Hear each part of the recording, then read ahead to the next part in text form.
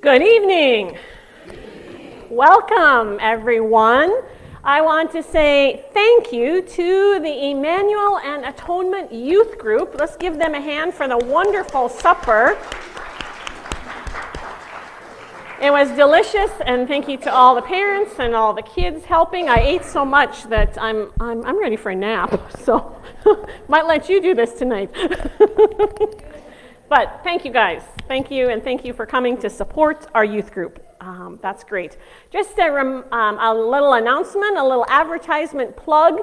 Next Tuesday, our men's ministry here at Atonement is having their annual, we call it the Don Tomes Pancake Supper. So we are excited to get back up and running. And so Tuesday, starting at 4:30 to 7, come and have pancakes. So pancakes and sausage, and the men serve. So you're welcome for that. One last announcement, there's a wonderful brochure on our table that we're having a special offering for the Eastern European crisis. Money is going to Ukraine, and here locally the orphan grain train has some needs, some things they are looking for that will be airlifted. They're collecting until April 18th. So if you would like to have more details and a list, this is on the small table with the black tablecloth. So this is something really cool locally that we can help support that terrible situation. So lift that up. Any announcements do you have from your church? Next week, not working. Help me. Hello? Oh, there we go. Okay. Next week, Atonement, you will be served by Emmanuel. We are providing the meal next week. But we would ask, if we look confused in your kitchen, please give us a hand, because you know how that will go. But it will be soup and sandwiches. It'll be chicken or homemade tomato and chicken wild rice. So, well, we look forward to being served, yes. And we will help whatever you need. So you are welcome to our kitchen. Wonderful. So, oh, and Emmanuel members, we need 4 pans of bars, and I know of 2 of them, for sure. So if you could talk amongst yourselves. Thanks. Perfect. I believe that's all the announcements. Lucinda, Pastor Lucinda, if you can call us into worship. Yes, let us begin, and I would invite everyone to close their eyes and take a deep breath in through your nose and out through your mouth, and let the cares of the day be handed over to our good and gracious God. May you be able to open yourselves to the Holy Spirit's presence and talking to you as we hear, see, and join together in the word this evening.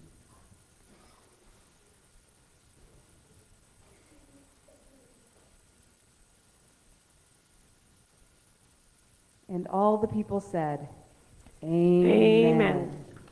Okay, let us begin with our opening hymn, our entrance hymn, Amazing Grace. Amazing Grace. It can be found on the screen or verses 1 and 4 on number 779 in your hymnal. Amazing Grace. Perfect hymn because tonight where the miracle is Jesus heals a man born blind. So I once was blind, but now I see. So and why don't we ask everybody to stand? Stand.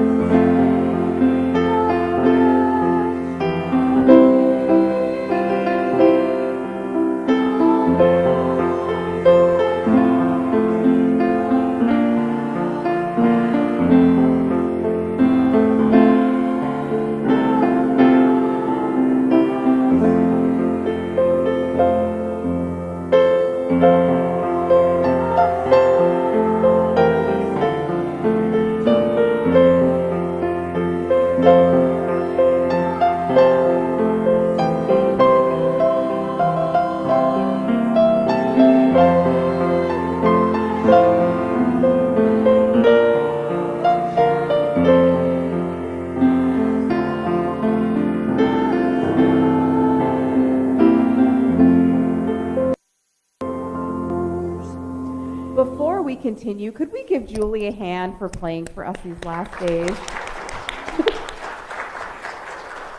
Just want to appreciate this on Piano Day. I think this is actually the official Piano Day, if anybody wants to know that. So, thank you, Julie.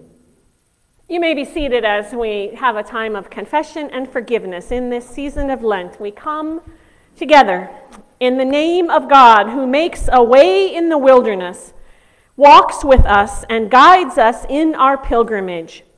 Amen. We take a moment of silence to talk to God in our heart, confess our sins.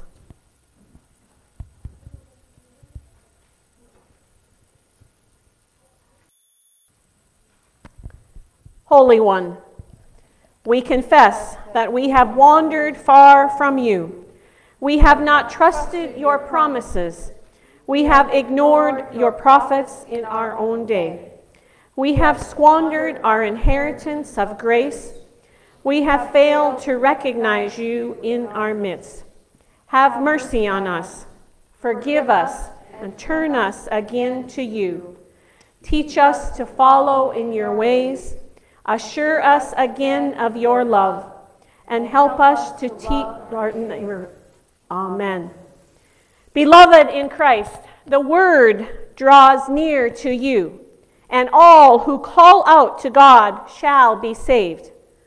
In Jesus, God comes to you again and again and again and gathers you under wings of love. In Jesus' name, your sins are all forgiven. God journeys with you and teaches you how to live in love. Amen. Let us pray. Lord, we come together to hear, see, and join in your word. Feed us, heal us, and lift us as we open our eyes and ears and minds to your miracles around us. In Jesus' name we pray. Amen. At this time, we hear God's word.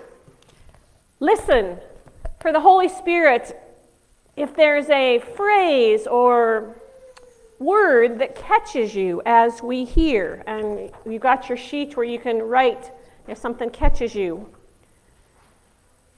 Today I'm going to read from the Message, a contemporary Bible, starting on the Gospel of John, the 9th chapter. Walking down the street, Jesus saw a man blind from birth. His disciples asked, "Rabbi, who sinned, this man or his parents, causing him to be born blind?" Jesus said, "You are asking the wrong question. You're looking for someone to blame. There is no such cause and effect here. Look instead for what God can do. We need to be energetically at work for the one who sent me here, working while the sun shines. When night falls, the workday is over. For as long as I am in the world," Jesus says, "there is plenty of light. I am the world's light." Jesus said this and then spit in the dust, made a clay paste with the saliva, rubbed the paste on the blind man's eyes, and said, "Go wash at the pool of Siloam." Siloam means sent. The man went and washed, and he saw. Soon the town was buzzing. His relatives and those who year after year had seen him as a blind man begging were saying, "Why, isn't this the man we knew who sat here and begged?" And others said, "It's him all right." But others objected. "It's not the same man at all. It looks just like him." And he said, it's me, it's the very one." They said, "How did your eyes get opened?" "A man named Jesus made a paste and rubbed it on my eyes and told me, 'Go wash in Siloam and go to Siloam and wash.' I did what he said. When I washed, I saw." So where is he? I don't know. They marched the man to the Pharisees. This day when Jesus made the paste and healed his blindness was the Sabbath. The Pharisees grilled him again on how he had come to see. He said, "He put clay paste on my eyes and I washed, and now I see." Some of the Pharisees said, "Obviously this man can't come from God. He doesn't keep the Sabbath." Others countered, "How can a bad man do the miraculous? God revealing things like this?" There was a split in their ranks. They came back at the blind man. "You're the expert. He opened your eyes. What do you say about him?" The man that was blind said, "He is a prophet." The Jews didn't believe the man was blind to begin with. So they called the parents of the man, now bright-eyed with sight. They asked them, "Is this your son, the one you say was born blind? So how is it that now he sees?" His parents said, "We know he is our son, and we know that he was born blind. But we don't know how he came to see. Haven't a clue about who opened his eyes. Why don't you ask him? He's a grown man, and he can speak for himself." His parents were talking like this because they were intimidated by the Jewish leaders, who had already decided that anyone who took a stand that this was the Messiah would be kicked out of the meeting place. That's why his parents said, "Ask him. He's a grown man." They called the man back a second time, the man who had been blind, and told him, "Give credit to God. We know this man is an imposter." He replied, "I know nothing about that one way or the other, but I know one thing for sure. I was blind. Now I see." They said, "What did he do to you? How did he open your eyes?" "I've told you over and over, and you haven't listened. Why do you want to hear it again? Are you so eager to become his disciples?" With that, they jumped all over him. "You might be a disciple of that man, but we're disciples of Moses. We know for sure that God spoke to Moses, but we have no idea where this man even comes from." The man replied, "This is amazing. You claim to know nothing about him, but the fact is he opened my eyes. It's well known that God isn't at the beck and call of sinners, but listens carefully to anyone who lives in reverence and does his will. That someone opened the eyes of a man born blind has never been heard of, ever. If this man didn't come from God, he wouldn't be able to do anything. They said, "You're nothing but dirt. How dare you take that tone with us?" Then they threw him out in the street. Jesus heard that they had thrown him out and went and found him.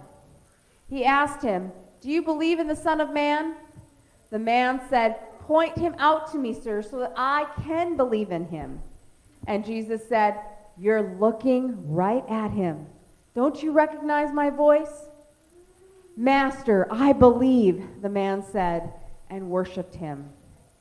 Jesus then said, "I came into the world to bring everything into the clear light of day, making all the distinctions clear, so that those who have never seen will see, and those who have made a great pretense of seeing will be exposed as blind." Some Pharisees overheard him and said, "Does that mean you're calling us blind?" Jesus said, "If you were really blind, you would be blameless. But since you claim to see everything so well, you're accountable for every fault and failure." The gospel of the Lord. Thanks be to God.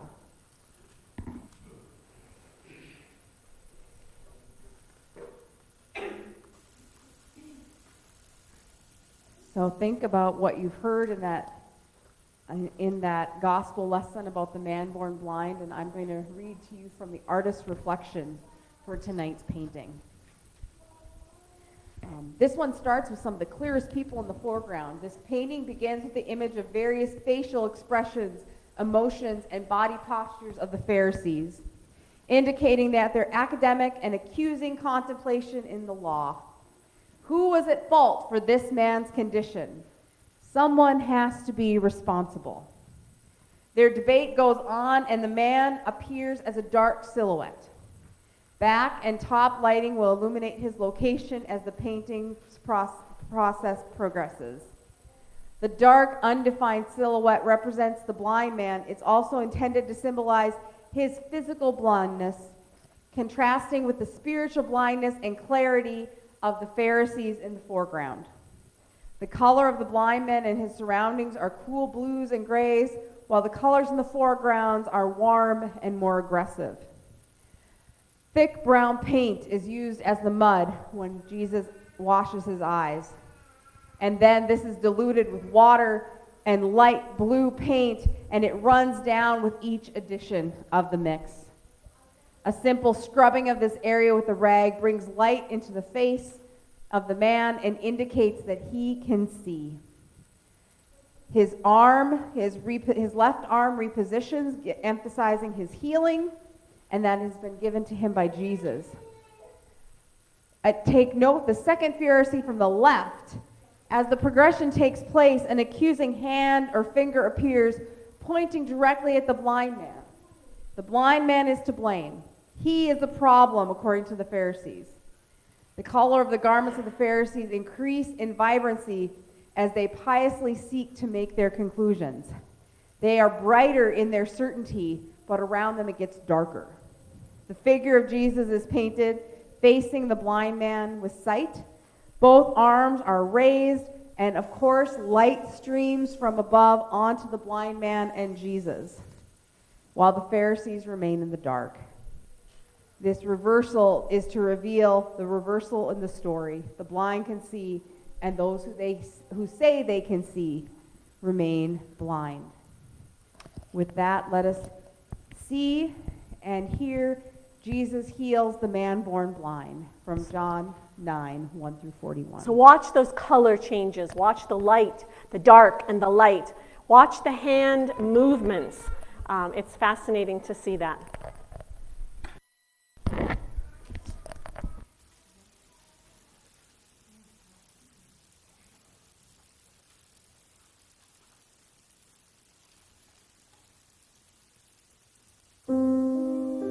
If I told you my name, you would not recognize it. I'm only known as the man born blind in the Bible, and that's how most people refer to me on the street.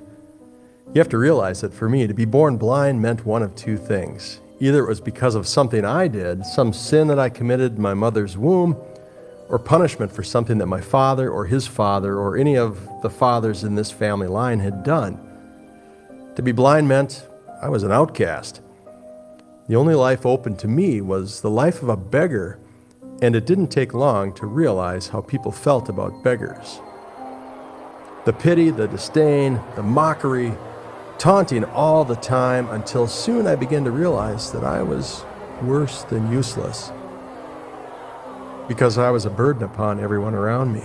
There was no hope. None at all. The only hope for me and any of us who were blind was a miracle of God, and that didn't seem very likely. Yet, this is exactly where my story begins.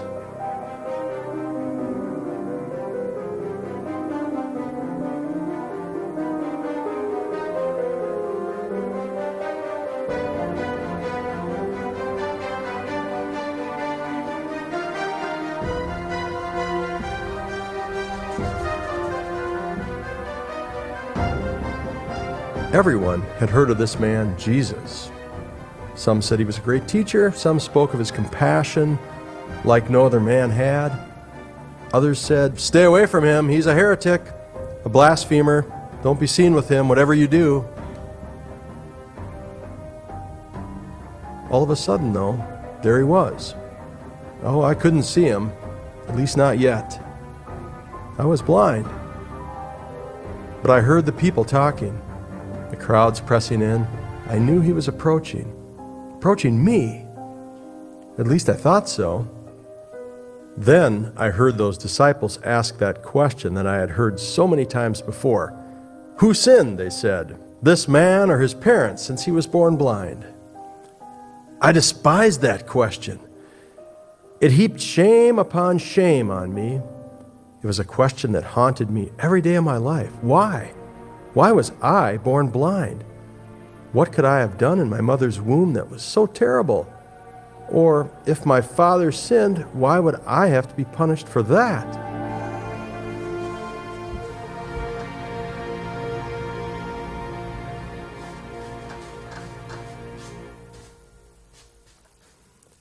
But then I heard something new, something different. Jesus answered, and he said, Neither this man nor his parents sinned, but he was born blind in order that the work of God might be made visible in him. I didn't know what he was talking about. And then he said something that would make sense in a moment. He said, "While I am in the world, I am the light of the world." What a glorious word this was, light. I had heard people talk about light. I had felt the warmth of the sun on a hot day. But light, what was light? Would I ever know?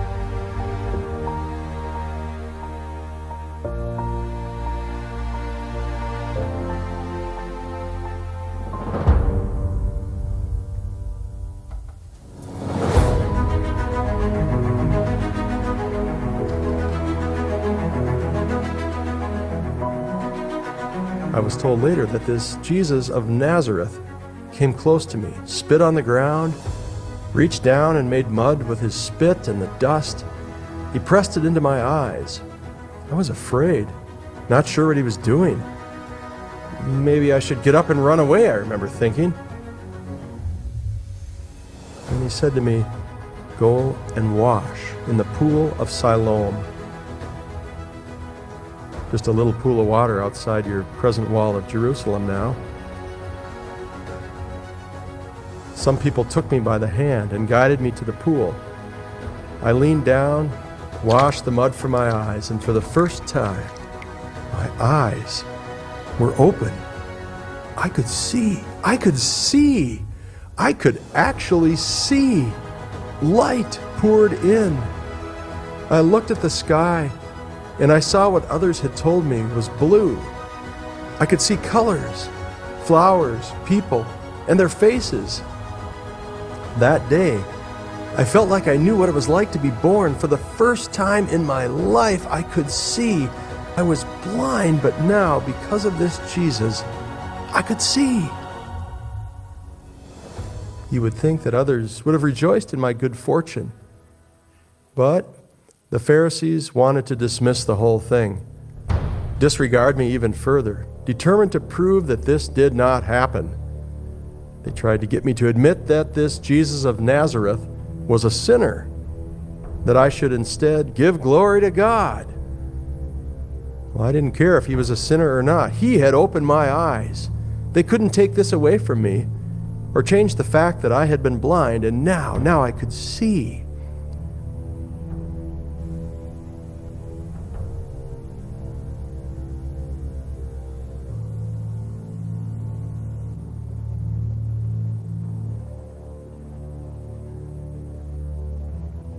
You would think, wouldn't you, that others would have been rejoicing for me and with me. Not so.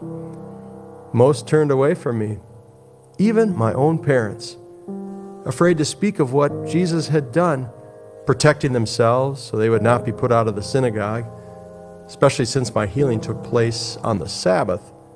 They did not stand by me. "Let him answer for himself. He is of age," they said. "Don't ask us." Everyone seemed to be against me. Taunting, heckling, accusing, until I finally had had enough.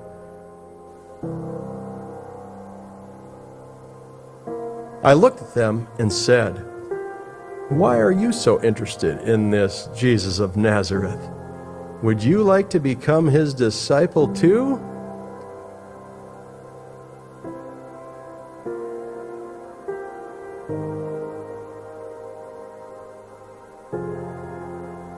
And I pressed them even further. What an extraordinary thing that this man is able to open the eyes of the blind, something that only God can do, and you, who are the religious leaders, know nothing about him. Isn't that amazing?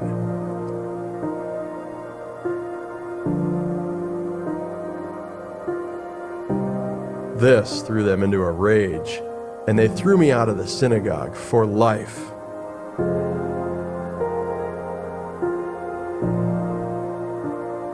It didn't matter, because Jesus had healed me, and I would not betray him now.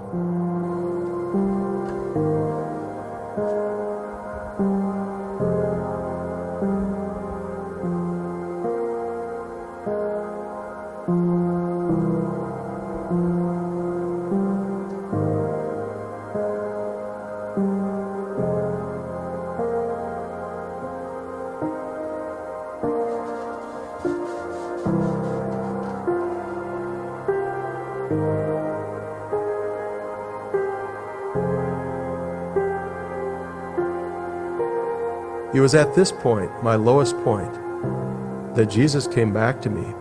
He looked at me and he said, "Do you believe in the Son of Man?" And I said, "Lord, who is he? Tell me, and I will believe." Then he said to me, "You have seen him. The one who is speaking to you is he."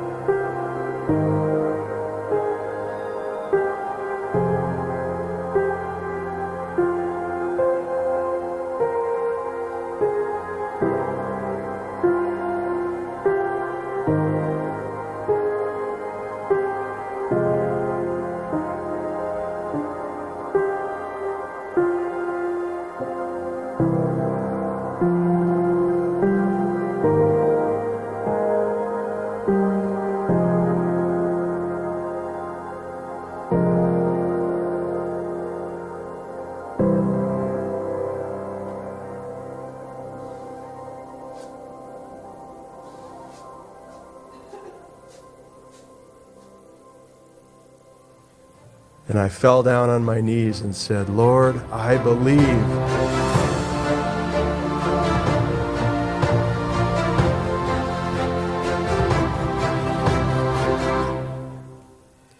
It took me a while, but I realized that my blindness that day had only been partially healed. It would not be until after his resurrection that my eyes would be opened even further.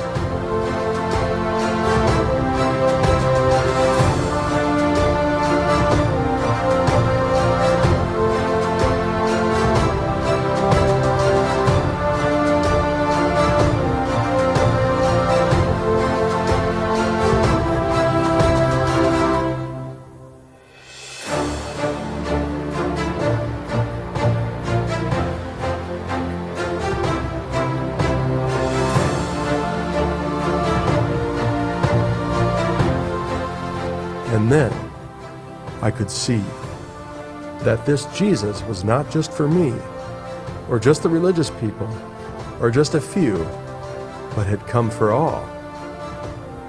For you. This has made all the difference in my life.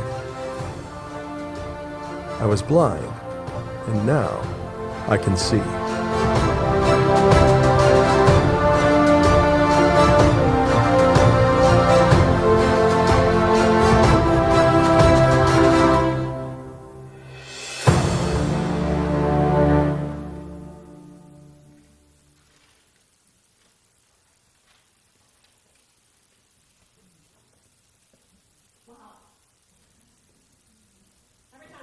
Gets more powerful. What did you guys see? What grabbed your attention? Take a few moments and just talk with one another about what your favorite part was. My favorite part was when his arms went up at the end. They had been down and his arms went up and the light streaming down. So just take a few moments and talk with each other, or turn around and join a group behind you, and then we'll have a time of sharing.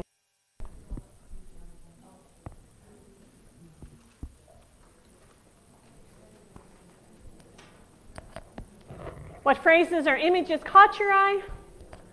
Where did you see yourself? What does this story mean for you?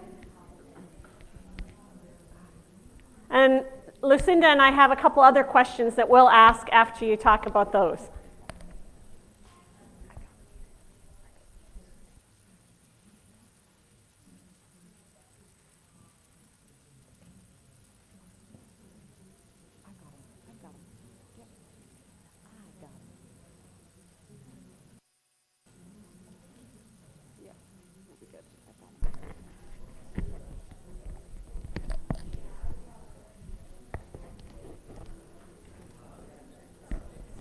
Anybody have anything specific that they noticed that they'd like to share? I like the water. That was my big one, watching the water. And I heard the water drip this time. When you sit up close, you hear things. I heard some drops of water, and it reminded me of baptism. And cleansing and healing. I am.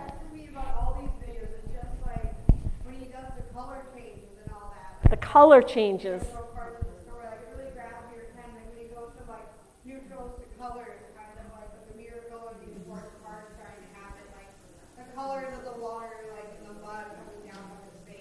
The colors, the neutrals to the colors, and what color is it when the miracle happens? What is the color all the time with the miracle? White. White light. White. Yep. White light, like light. Oh. A couple other questions. Like, where have you seen light in the darkness? Where have you seen light? Where have you seen light in the darkness? In the darkness. And darkness can be in a lot of forms. Darkness in our world, darkness, with all the things that have been happening. I noticed today, have you noticed that when we started meeting 4 weeks ago, it was dark outside, and tonight it's very bright in here, and I was like, all of a sudden, like, there must have been a switch outside, and all of a sudden I went, oh, it's really bright in here. I don't know what it was. So. It's light. Yeah. And what does that light feel like compared to the darkness? Darkness and light. I guess sometimes we have to choose to focus, like, I feel like sometimes we're blinded by negativity. We don't always see the good of the light that's happening. Yeah, blinded. Mr. Rogers always said you always kind of have to look for the helper. Yeah, Mr. Rogers, always look for the helper. Even like Yeah. Yes. Looking for the light. And I think it was Dumbledore says there's joy, there's always joy, even in the darkness. Somebody just needs to remember to turn on the light. So Albus Dumbledore, if you're a Harry Potter fan. I think Helen Keller I think it was Helen Keller said sometimes it has to get really dark before you see the light. And sometimes you think about the sky at night and it can be really dark, and then all of a sudden the little twinkling lights come on. I have a question for you, and you can choose to share if you'd like. I will be a little vulnerable, but we were talking about, in this, he says, you think they would have been happy for me, right? He says, you think they would have been happy for me. And so we were talking about this, and I will say, like, when sometimes we'll have a meeting of other pastors, and it's really easy to get together sometimes and talk about things that aren't working, and, misery loves company, And then someone will say something about that's wonderful, that's really going on at their church. And every once in a while, you catch yourself saying, that's true. They get more people at their Sunday school than we. And you start to compare yourself to another person's church or another person's job or something. And has it ever been hard for you to celebrate somebody else's joy? That's a tough one. But we need to celebrate other people's joy. And this poor blind man, nobody was celebrating except him. He's like, I can see, and I can't even imagine. What struck me today is, what did that look like? He saw nothing blank, and then all of a sudden, he could see. And I think about, too, the pain of that. That's a transition, like the pain of it. We've all had that moment where someone turns on a light when you're in a dark room and it hurts. Imagine your eyes being open and your brain has never comprehended what your eyes are doing. How painful that must have been in that process. And nobody's happy for you. Nobody's helping you out. No one's able to say, look, that's a tree. Everything had to have been brand new. Because even his parents weren't happy. Pharisees weren't happy. Nobody was happy for him except for him. And so I can only imagine he's just like wanting to jump for joy and just like what's happening here? Yeah, his identity changed. What was that? He can learn and do things. Yeah. Right. Yeah. But with his identity changing, people have always been able to pity him. Right? You know what I mean? There's a certain amount of, I think someone's like, at least I'm not him. You know what I mean? We kind of get to always say, well, at least I'm not him. Yeah. I always joke about that with, I always talk about that with, when we're talking about sin, that we always play the card, well, at least I'm not Hitler kind of card. You can compare yourself to the worst. So these people could say, well, at least I'm not blind. At least I'm not a beggar. And all of a sudden, he is given completely new freedom and identity. New life. And it's like, now what? How do we treat him? How do we act around him? We don't know what to do. We don't know, so we're just going to kick him out of the synagogue for the rest of his life. Because then we can pretend he's not there. Any other thoughts? Yep.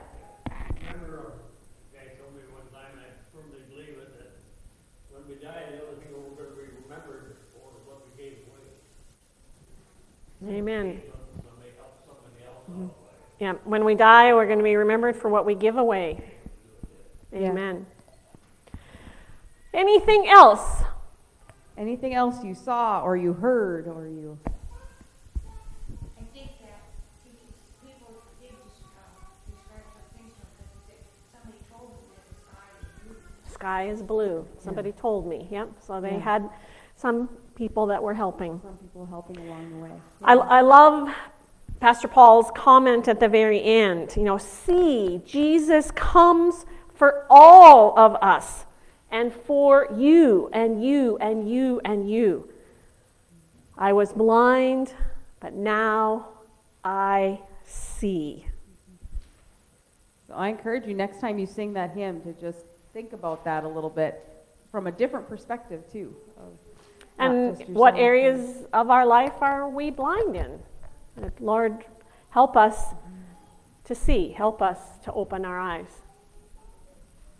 Anything else? I think we're... I like how he drew the people in the crowd. I didn't like them right away. Like when he opened his eyes, I wondered what the blind man thought of the people around him. Okay, They the didn't people look in the crowd. particularly friendly. Well, thank you for this wonderful discussion. I can't believe that next Wednesday is going to be our last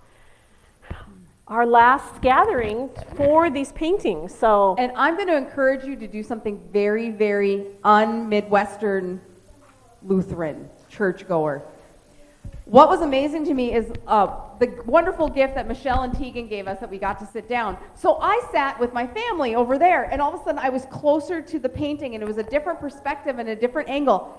And I had seen it from my normal spot on Monday, and it's completely different when you look at it from a different angle or you're closer to it. And so then tonight I intentionally moved over here so I would look at it from a different place. So I highly encourage you to change your seat. You don't have to, sit someplace but try. else. And also, if you come forward, the sound is louder up here than it is in the back. Because when I got a chance to sit with my husband, which I never get to sit with my husband, so I was just thrilled. You know, my husband loves the back, and it's like, I can't hear back here. So. Yeah. So just change your perspective. If you've got 1 week left to just change your perspective a little bit and see what you see and hear. And I know. I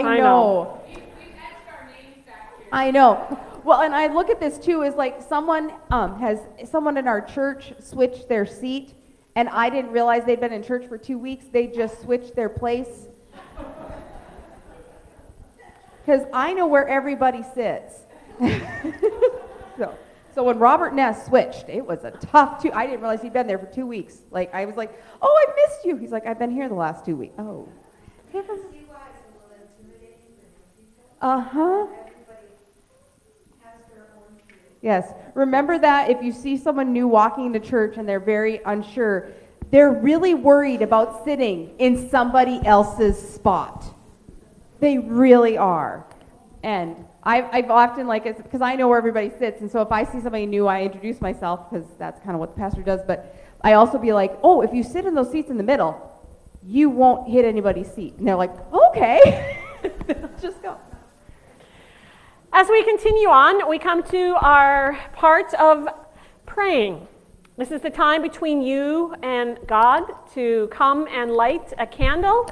You may just remain seated if you wish, or you can come forward here, in the back, over here. We got 4 spots, and talk with God. I also wanted to just make note of the beautiful sunflower arrangement up here at the altar. This flower arrangement is in memory of the funeral this morning for Paul Stallhalt, and so we keep Paul's family and friends in our prayers at this time. So please come, and Lord, hear our prayer. Let us pray.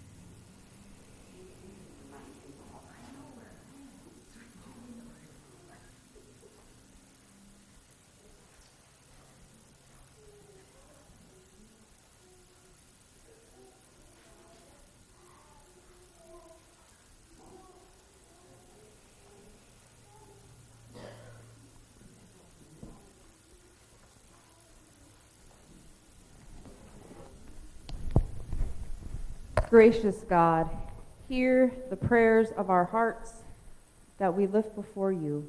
Give us your peace, your comfort, and your joy. And teach us to pray as Jesus taught us. Father, who art in heaven, hallowed be thy name. Thy kingdom come, thy will be done, on earth as it is in heaven. Give us this day our daily bread, and forgive us our trespasses, as we forgive those who trespass against us. And lead us not into temptation, but deliver us from evil. For thine is the kingdom, and the power, and the glory, forever and ever. Amen. Our offering buckets are in the back. One marked Emmanuel, one marked Atonement. Thank you for your offerings. And our benediction. Receive now the benediction. Please stand. Yeah.